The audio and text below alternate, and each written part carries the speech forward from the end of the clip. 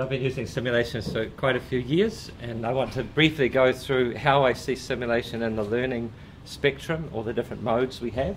Then I'll talk a little bit about why you'd want to use simulation, or what they are as well, and then questions you'd ask if you were going to adopt one, especially a digital type simulation.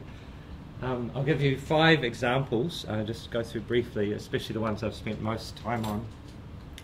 And there's a whole sheet of references at the end about using simulation in classes, so that's in the handout you'll get. So I think I just came up with my own definition that simulations are designed, or should be designed, to encourage learning by mimicking the real world to some extent, hopefully a high extent, but you can't get the real world proper. But because you can mimic it, and in a very short period of time you can mimic a lot of different situations, this is why it's particularly useful. So the participants, students, depending on which part of the school you come from, are there to make decisions, so that has to be part of any simulation. It doesn't have to be a digital or computer-based simulation, and it will be on a periodic basis. So typically you would expose students to different demand, for example, in a business environment, and then they'll make different decisions and see how it goes. So they'll be learning as they go, and then you have a feedback session at the end. It could be team-based. Most of the ones I run are in teams, and that part of the dynamic is normally the most important part. When you talk to students afterwards, they'll say, I really learned how to set up things. I know Mike's Bikes, which Dale has run, very much around the function of each person, how you work together as a company. It can be competitive. I like them to be competitive, and I normally award grades for the outcome. I'll talk about that briefly. And generally computer assisted, but not always. In fact, a couple of the simulations I'll mention that I don't use computers for. And the participants have to observe the outcomes. So generally I have a wrap-up session at the end. Sometimes it can be done right after the simulation is finished, but often it's after a week or the next class session. Okay, so I don't think I've covered all the stuff that is going to be mentioned today, but I would see a traditional lecture, and I still do a lot of that, as one part, more on the theory side of things. I bring out practice and my consulting experience and so on. Then just giving questions to students, that's part of the learning process. Case studies, which I use a lot, you're moving more and more towards practice, multifunctional areas, strategy and so on. Doing applied projects, which you do in many of our programs, and internships. So where does simulation fit? I think it kind of can be very practice oriented. So we're actually trying to get students to be in the control seat making decisions. But they can also be quite theory. So I think it has a wide spectrum. Why would I use them? Well, I think it's just great for learning, and for 3 reasons. One is that it's effective. Like, students come back and they say, I really learned how to do things there, and it's very efficient.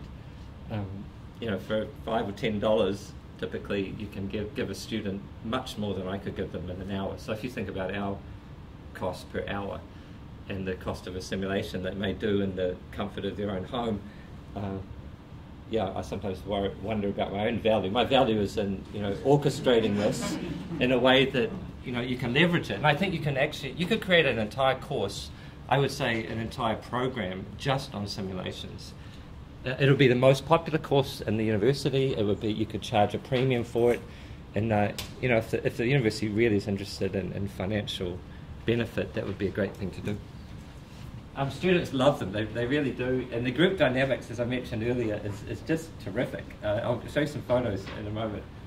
The other thing you can do is, a lot of these simulations are globally provided, and so the one I'm going to mention a little bit about is run on some servers in Stanford. A couple of guys out of Stanford decided to create this package about 10 or 15 years ago, and so I run this in most of the courses I do, and Tava Olsen here also does that.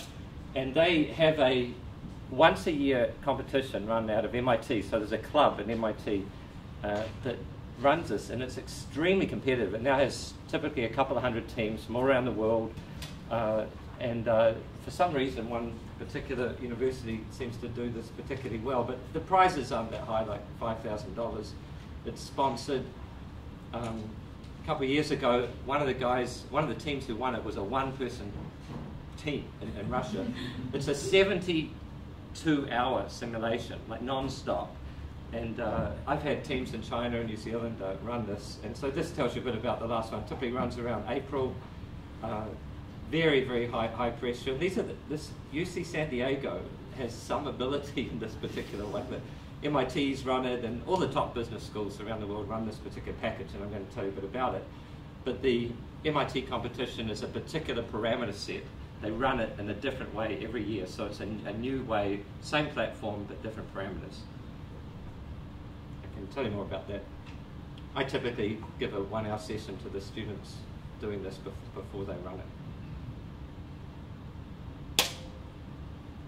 The other thing which I don't think should be minimized is the possibility of using these kind of platforms to do research.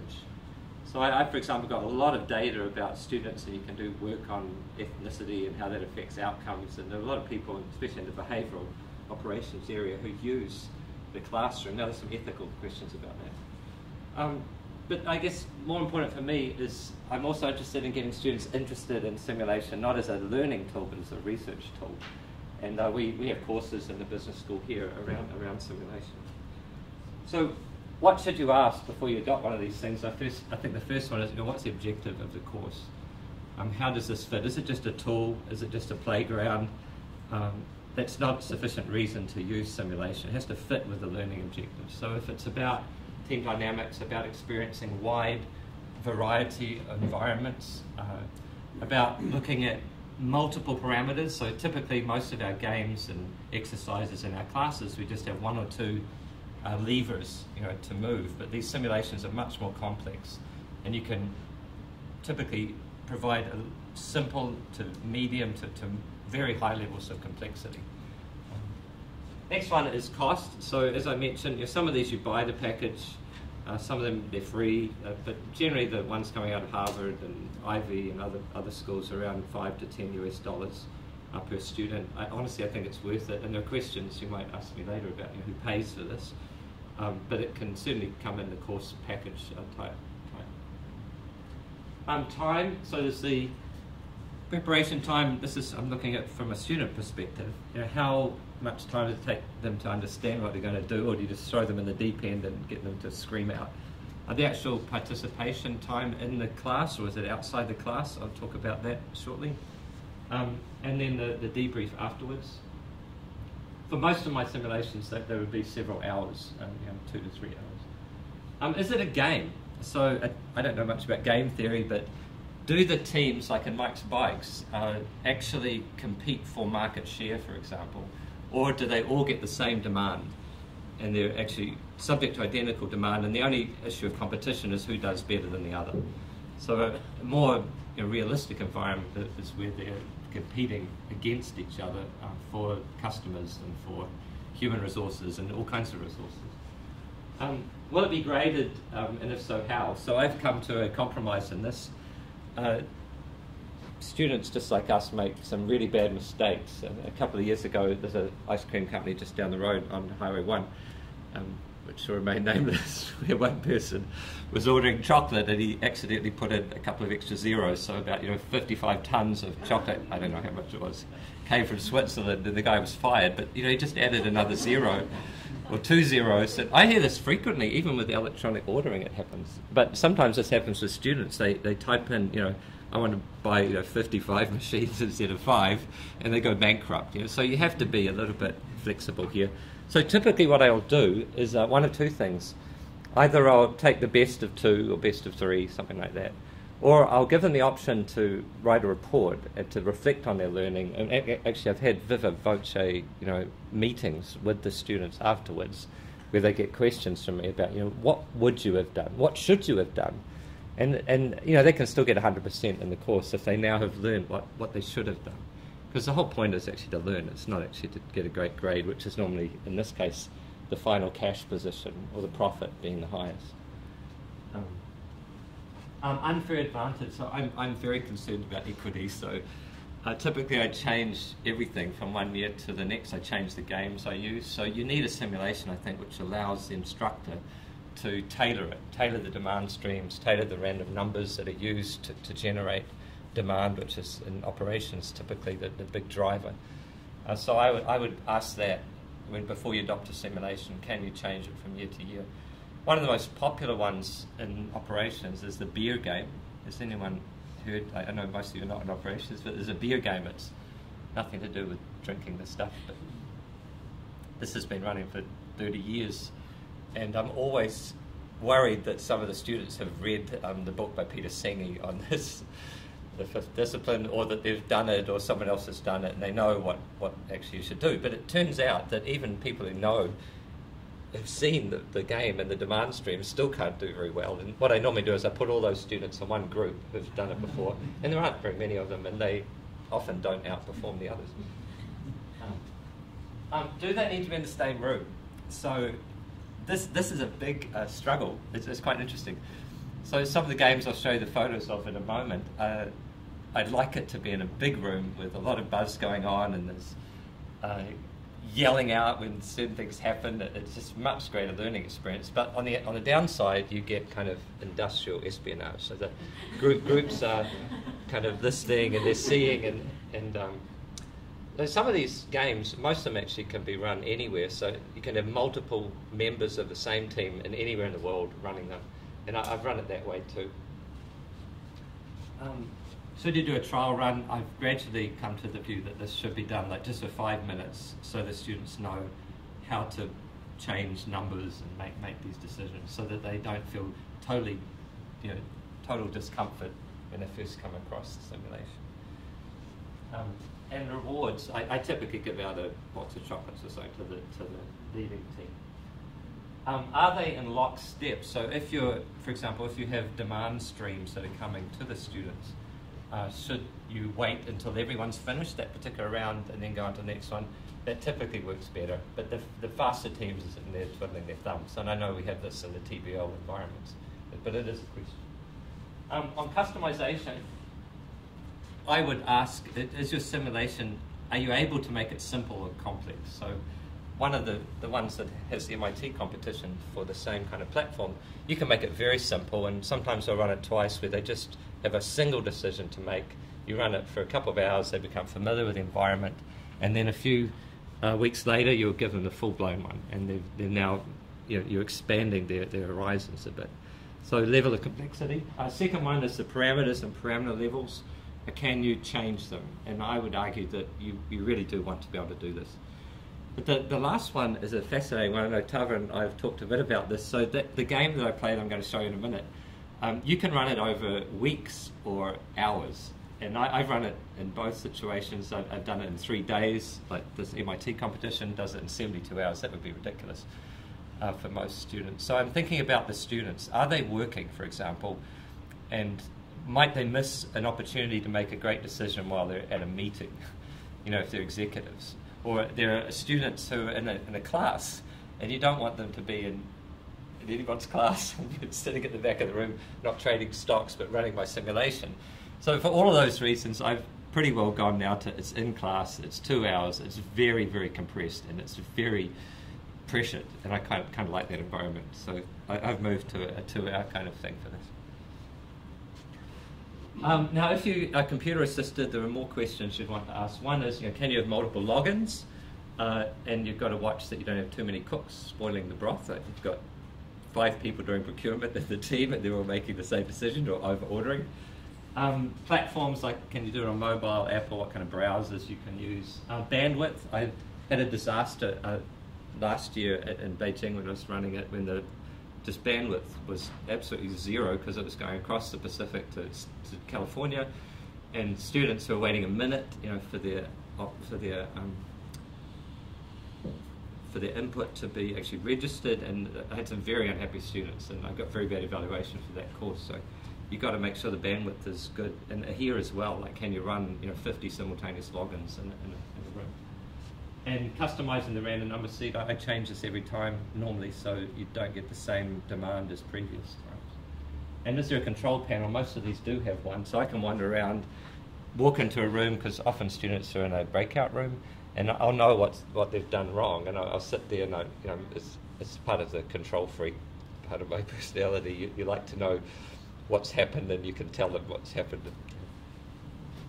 So this is really bad colour, but these are just a list that's in your handout of the simulations that I've used and others. I'm going to talk briefly about the bolded ones. So Mike Spikes is a general business one that Dale could tell you lots about. What should I say about this? I think I just want to mention this last one. So I don't want this to be just an operations only thing. Most of these are around supply chain operations management. But at Harvard, you can go and look at the website, and they've got stuff from other schools that are there in almost every discipline: entrepreneurship, strategy, accounting, finance, everything. So these are freely available. Has anyone used some of these tools from Harvard? No, just an observation, David, how much they're pushing it or how mainstream it's become just in the last couple of years. If you go to Harvard Publishing, first thing you see often is simulation attempts, and so they're known for cases, but they really are getting this to it shows the full opportunity. I think it's expected in many programs now. And it's not the real world. So, I think the best thing to do is get students into the real world, but this is, I think, the next best thing, maybe an internship. So these, a lot of them are around operations decisions, procurement and quality, and how much you make and buy, and those staffing decisions and so on. So I'm just going to look briefly at Littlefield, eBeer, and a couple of these other ones in the remaining time. So this is Littlefield Technologies. So it's it's a factory, and you've got several machines, and you have to decide, these are the decisions you have to make. I'll show you here. You basically click on the different icons to input your decisions. And the decisions about how many machines should you have, how much should you buy, how you should prioritize the flow through this. And this is the basis of the MIT competition. The platform's a little bit dated now, but it's very, very popular. I've never, apart from that bandwidth problem, never had a problem with this. Classes here, this is just next door. They actually go into the room and they book a room out, and they've done all this stuff beforehand. This is a couple of guys at INSEAD last year. So they're not just games. People actually take these quite seriously. These are my students from last semester here.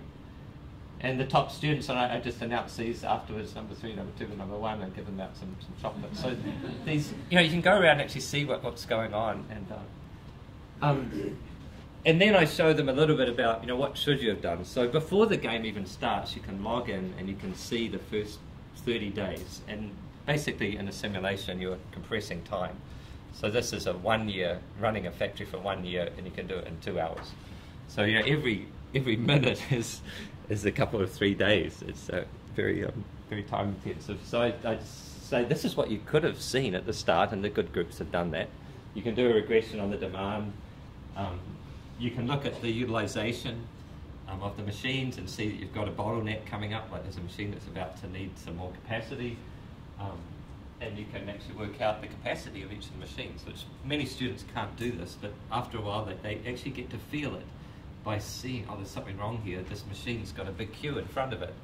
And so actually seeing that is actually far better than me telling them, go and work out how many jobs it's receiving and how many it's putting out. Or it's just feeling it, actually seeing there, and having a group member screaming at you because there's nothing coming out, or you don't have the inventory to make anything. That is worth much more than any equation, but you have to do the numbers.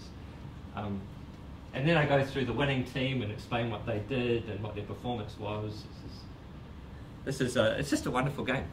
So we pay for that. You pay cheaper if you're in a developing country, but it's around $15 US for 2 simulations. So that Littlefield is one of them, and you can match it with eBeer, which is a beer game in an electronic format.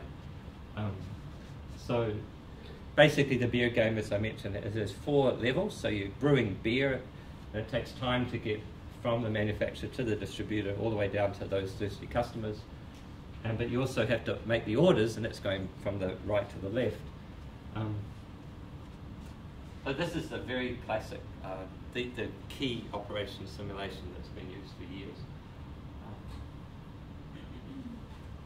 I've done it for many years. I did it physically, and the problem there is it takes a lot of effort to lay out, and then you get students losing things on the floor. Someone gives you a 6 and you think it's a 9.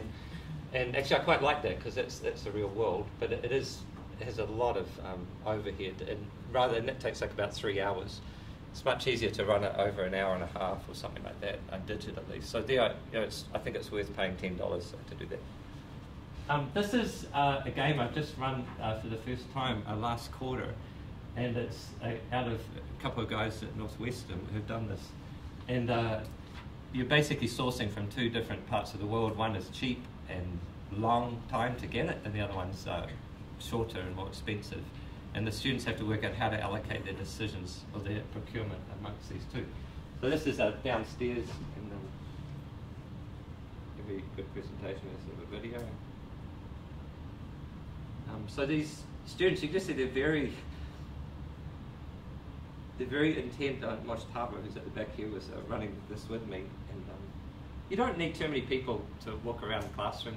Normally I'd have a TA in the room if you had more than maybe 15 or 20 people. So I like that game. And again, you do kick-off, you do pre-work for the students to know what kind of decisions they're going to have to make. But you're not giving them typically a lot of the exact theory. They've got stuff that they can work on. And because it's more real-worldish, you can say, now the theory kind of breaks down here, how would you adjust it? So again, I'm pushing them more towards real-world. That's the screen that you get when you log in here. And last two, have 5 minutes of questions. The poster game I've been running for a while. I got some research out of it published in this. And this is a very simple thing. Again, sorry about the colour. So I just give them 3 different posters. And so does anyone know what the left-hand one is? I haven't credited Craig Potton with it, but it's Milford Sound. It's a waterfall. Did you know what the middle one is? The colour's terrible. It's Monet, right? So Lily's, it's not upside down, I promise. And Tigger. So you give them 3, and then you ask them which one would they like to select for themselves. So I get that information, and I've done this using clicker technology downstairs. Normally I just bring the data in, and then I'll input it on my laptop during a morning tea, and then afterwards I'll give it back. So why am I wanting to do this? Well, after this, I then tell them they're now in an environment where they have to decide how many they're going to buy of these 3 different posters. And after the game or the Easter show or whatever they're at, those posters are not worth anything. So they should be thinking at that point, how much is it going to cost if they have too many of them, because there's a margin on these things, or how much do they lose if they don't have enough. So this is a classic what we call a newsboy or news vendor problem.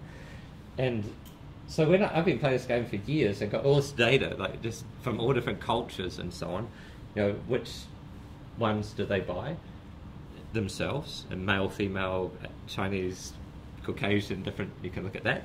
But what's more interesting is how much they buy. So how many buy more than the total class, that's the population. So they know there's 35 people.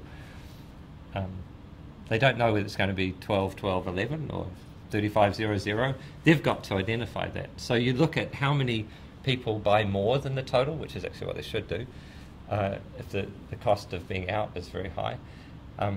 How many, this is a very interesting one, how many buy more of the one that they themselves didn't order?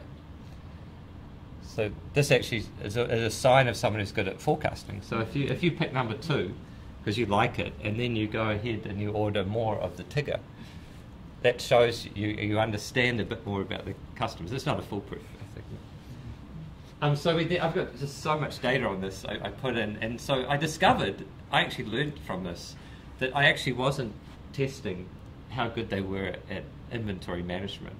I was testing how good they are at forecasting, because if you get it right, like let's say it's 12, 12, 12, and you get it exactly right, you maximize your profit. So in a class of 60, you'll get someone who gets pretty close. So from that, I kept thinking, there's something not right here. I want this to test forecasting capability. When you look around the room, you say, oh, there's some mothers there who probably want to buy Tigger for their children, and there's some romantics here, and there's some hikers in New Zealand. People want to fly to New Zealand to buy the other one. People actually do that. You watch them. They look around the classroom. So this is simulating a buying environment. And so what I realized is I wasn't testing how good you are at inventory. And the only way to do that was to run a simulation multiple periods. But I didn't have time to do this. So actually, this is the research that came out of this. We actually set up a system where we ran simulations using those same probabilities of buying each of those products, and then worked out who would be the best, in the long term based on that strategy. So you can luck out and get the exact demand, but it won't be that the next time, even if it's the same expected values. And so sometimes when I give out a prize here, I'll give out a prize to the person who got the highest profit from the class, and then I'll show them, because on the spreadsheet I've worked this out, in the long run what would be the best one. Sometimes it's the same person, but often it's someone quite different. Typically someone who's bought more than the total sum. But most people, they don't even think about the numbers. So I always ask the question, because most people just order exactly the total of the people in the classroom, and I'll say, so what if instead of being a $10 revenue for selling these things, it was like $1,000? You pay $2, you get $1,000. Would you have bought more? And then everyone says, yes, we would have. And so you actually extract this from them, and the experience helps a lot. Last one is a very simple game. Maybe you've seen it. So most of you are familiar with Prisoner's Dilemmas, if anyone know what Prisoner's Dilemma is. So in the context of supply chain, I think the most important concept in supply chain is trust. So how do you push this out in the class? So what I do is I have I have posters, these red and green cards which students can hold up. So I typically pick 5 volunteers in a class. I spread them out so that they're different angles. By the way, I often never go to the right of the class. This is when peer evaluation comes. They say, you never look at the right side of the class. I'll say everyone. So here, the students get to put up one poster, either green or red. And you can have a team if you want. And so there is a different payoff. So if all the colours are green, if all the cards are green, you get 1 point each. If they're all red, you all lose 2 points. And if there's a mixture, the green gets 1 and the red cards lose 3. So you give them about a minute or so to figure out what they're going to do, and then you go 1, 2, 3, hold up your cards, and it's amazing. Again, culturally, there are different things going on, and you do this several times, and then after a while, if you have time, you send the group, the whole 4 out. They go outside and they can collude. So prior to that, there's been no collusion, no cooperation, and this always works well. Everyone comes up and says, how would you maximise the profit?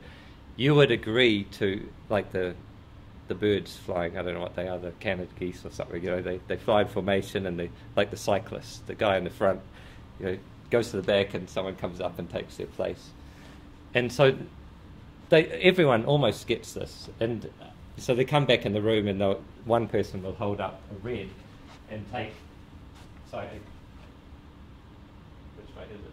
Yeah, one person will hold up a green and take the hit. Everyone else will get the benefit. And then the next round, because you play it many rounds. So these are really simulations. They're games which go through multiple periods, making decisions, and where students are experiencing the impact of their decisions. And it could be financial, it could be their grade. There's some cost to it, to them, or some benefit from it. So I create spreadsheets for most of these, so I'm just sitting there typing in. So the G's there. ABCD is 5 teams. Round 1, I've done it so I don't have to put red and green. Whenever I see a green, I just go GG. So you have to make it fast. You don't want to make this overkill for the students. So there's a lot more on these. These articles, and they're not just related to operations, but they're, how do you use simulations in classes? Why would you want to use them? A bit more detail than I've given. But, if I could, I'd love to run a whole course using these. And executive education, big area for them, but undergraduates love them. I know Dale's had really good experience with Mike's bikes, and I'm happy to take questions. I think I have 1 minute. Yeah, I really love the 3 poster game that you've got. Are they allowed to do, because I'm from marketing, are they allowed to, do you ever have a situation where you allow them to actually market and create increased demand for a certain poster, or all 3 posters, or do market research and talk to the class to figure out? Yeah, so that would be the next step. So the question is, so that's just teaching, actually it's teaching 2 things, forecasting and inventory. If you want to go on and make it price dependent or market dependent, make it more Mike's Bikes-ish, yeah, you can do that. So I guess the question from an instructor point of view is, how many things can you deliver at the same? So I'd probably do it in 2 steps. Like the first one Just do it simple, get one thing out of it, and then build it. Otherwise, you can confound the learning, I think. You mentioned the ethical issue of using this data. Right. Do you plan to publish this? Because this is really exciting stuff. Well, actually, I thought I put it up there, but so the one on the poster game is published. It's not there. Disappeared off it. That is one. That's great. Yeah, but there's no people. It's just there's the probabilities that I mentioned. Yeah. We well, only at the thesis level, but there was a master's thesis done on one of our Mike's Bike simulations, cool. so he can get permission Ethics. and ethic approval for it. Yeah. So I want to say a quick question because I don't have to stop. Yeah. I just wondered if you could talk just very briefly about the sort of setup load, and then when you repeat simulations and sort of the courses, kind of what kind of effort you put into it. My effort, the first one's always the longest, but after that it's very, very minimal. Yeah, once you've done it once, it's almost nothing, especially if you go digital. So, yeah. Thanks.